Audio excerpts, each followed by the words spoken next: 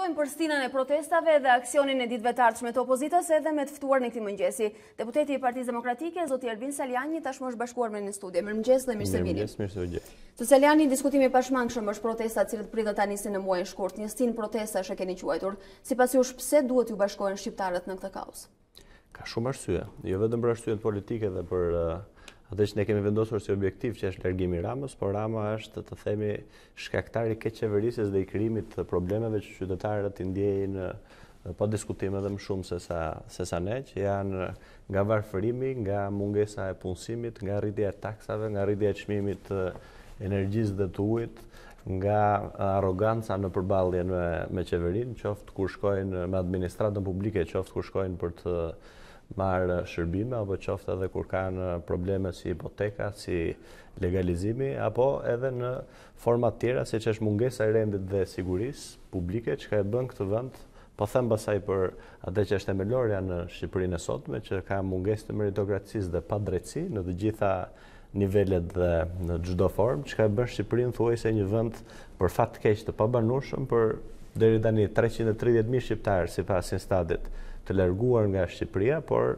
edhe shumë tjerë të cilët në përditshmërinë tonë secili unë takoj përdit njerëz që duan të ikin apo që janë duke u përgatitur për tu larguar nga ky vend. Kështu që për këtë arsye është një mundësi e mirë për të reaguar dhe për të shkundur apo për të tronditur themelet e qeverisjes apo pse jo dhe të politikës tërësi, sepse protestat edhe presionin nëpërmjet protestave si mjet politik sill vetëm zhvillime pozitive në çdo vend, po dhe në Shqipëri. Pa diskutim që shqiptarët kanë shumë motive dhe arsye për protestuar dhe për dalë në rrugë sot. Megjithatë, a besoni se protesta është mjet i mjaftueshëm për të shkuar deri në rrëzimin e qeverisjes Rama? Keni provuar dhe herë tjera. Opozita e bashkuar, por edhe Partia Demokratike vetëm ka iniciuar protesta.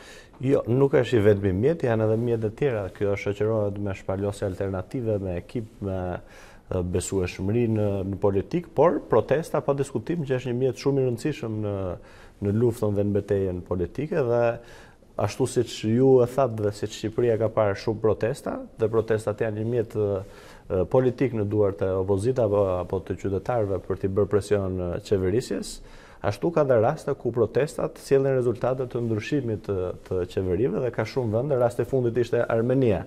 Kështu që nuk përjashtohet. Besoj se keni një agjendë të mirë përcaktuar. Çfarë po bën opozita jashtë protestave dhe organizimit tyre? Do ju them po vetëm ta them të sepse në publik është ngritur një ide kështu që protestat nuk e rrëzojnë qeverinë.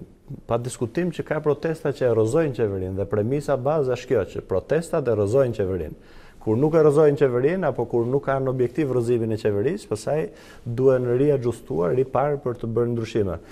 Tani vite pyetja. Kjo ndoshta ka lindur si pyetje duke parë realitetin e protestave në praktikë në Shqipëri. Pa diskutim nuk po them që nuk ka ndodhur, por edhe në tërësi ne kemi pasur protesta edhe të formave të ndryshme, protesta 100 ditë në bulevard, siç ka qenë çadra apo protesta masive prej kohësh. Megjithatë është shkuar prapë në zgjedhje me këtë kryeministër.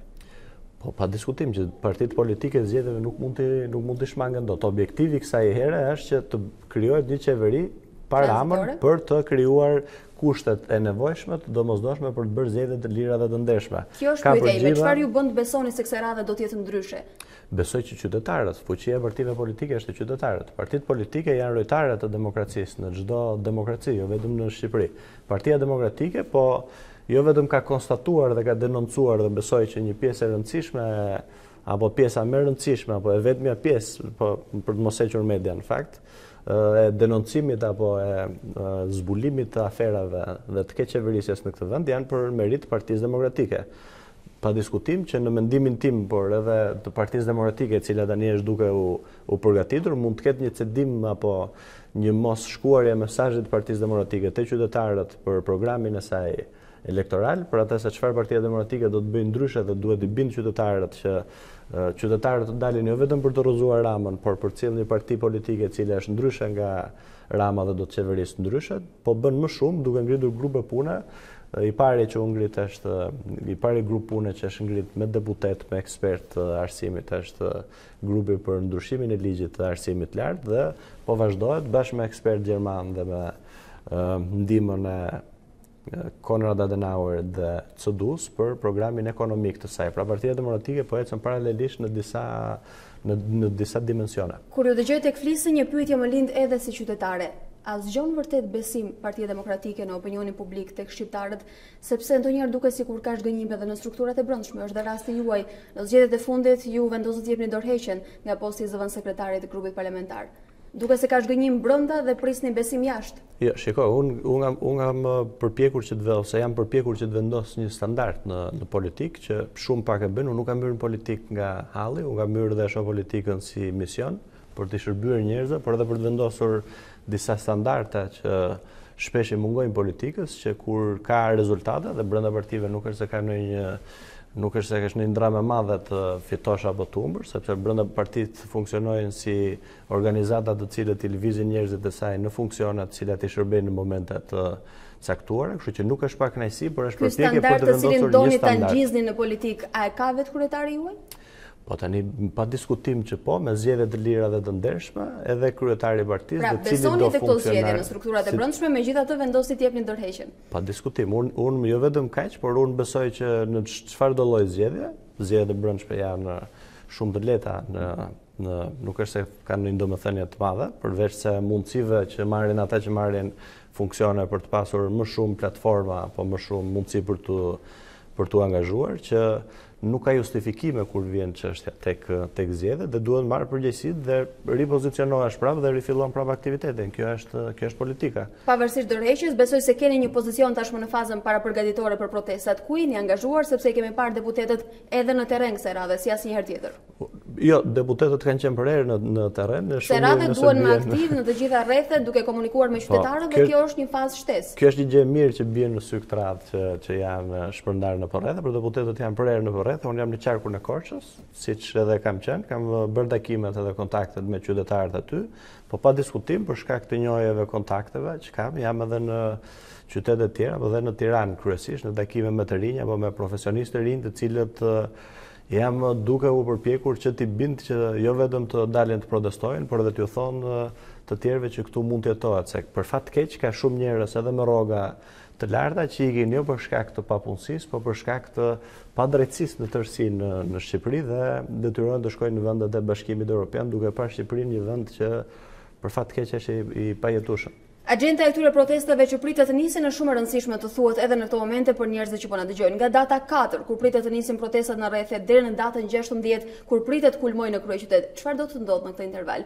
Do keni manifestime, protesta në rrethe, çfarë keni zgjedhur të bëni? Janë protesta të formave të ndryshme, secili nga qytetet apo nga rrethet apo nga fshatrat nga periferit ka zgjedhur që të protestojë për të shkuar aty ku na kanë kërkuar protesta prej kohësh, diku tek fermerët, diku tjetër te biznesi i vogël, në zona të tjera duke ngritur zërin për dëmtime mjedisore, siç është teci në Korçë, teci me gaz i ri ndërtuar apo teci që pritet të ndërtohet apo teci i Torfës në një zonë tjetër, në zona të tjera. Pra do të jetë modeli që keni ndjekur në Shkodër dhe në Kavaj, me turin e kryetarit që tashmë ka nisur. Jo, ai është tur takimi për të ftuar qytetarët, ndërkohë që këto do të jenë forma protestash, grumbullime, njerëzish, manifestime, por që zërin do ta kenë qytetarët dhe jo ne si deputet apo si politikan.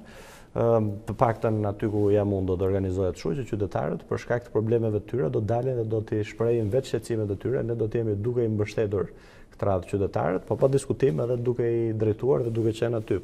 Dhe cila është përshtypja e parë që keni nga këto kontakte drejt për drejt tashmë me qytetarët, a është e lehtë për t'i bindur? A janë të predispozuar për të dalë? Shiko, pa diskutim që ka një themi pakënaqësi apo një vlim të gjithë shoqërisë ndaj keqeverisjes, po thënë këtë ka dhe një krizë besimi në tërësi ndaj politikës që Partia Demokratike ka të themi barrën e rënd për ta thyer sepse është opozita dhe opozita rikthehen shpresën dhe kthimin e besimit, kështu që besoj që masiviteti i protestës e thyen këtë akullin edhe tregon që Partia Demokratike ka fituar besimin e qytetarëve përveç se ka arritur që të denoncojë qeverinë dhe pa diskutim që jam i bindur që do të ketë më shumë njerëz se asnjëherë tjetër duke parë gjithë problemet që kanë sot qytetarët shqiptarë. Secili prej qytetarëve, përveç se për Partinë Demokratike apo për opozitën tërësi që ka thirrur për lësinë apo për partitë tjera, del dhe proteston edhe për hallet e veta, për shqetësimet e veta, për të përmirësuar qeverisjen që paguhet nga qytetarët në fund. Le të presim të nisi kjo stin dhe të shohim më shumë. Unë ju falenderoj që ishte të mëngjes këtu. Faleminderit.